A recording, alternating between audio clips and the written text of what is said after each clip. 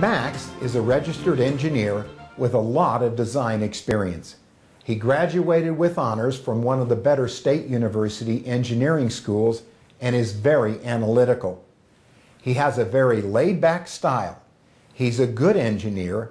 The problem is he thinks he's better than he really is. All right, Max, so you're here to talk about the structural design engineering position today?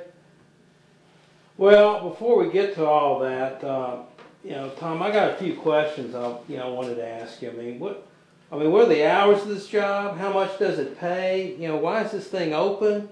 What happened to the last guy? I got to know all these things before we start. Well, that's fine, but don't you think it'd be a better idea for us to make sure that there's a mutual interest before we really get into the detail of all that? Hey, look, Tom, I'm a good engineer, man. I graduated at the top of my class, and my experience is excellent. A lot of people will like me; they want to hire me. I got to qualify this opportunity as quickly, so I just don't want to waste anybody's time.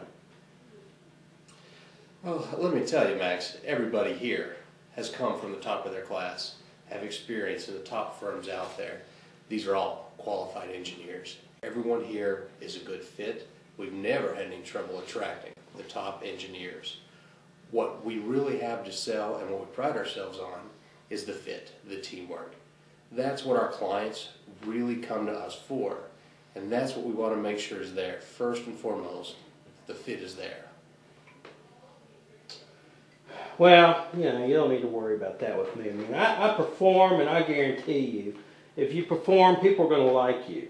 Besides, I'm not here to be liked. I'm here to contribute, make as much money as possible, and do it as quickly as possible. What are the promotional possibilities here?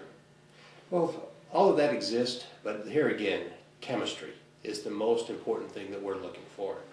And by going out and meeting some of the other people that work here, that might be the best place for us to start. Well, I guess I could do that. I just don't see the importance of it. Every employer I work for has gotten more than they bargained for with me, and that's going to be true if I work for you guys. If I have to meet with other people, I guess I will. I really don't think it matters. Well, hopefully that will end up being the case, but I think what would make the most sense to do at this point is for us to both take some time, think about this, and decide whether or not it's really worth our time to go forward with it. All right. Well, sounds good. I'll call you in a couple of days. Let me know. Thanks. Thank you.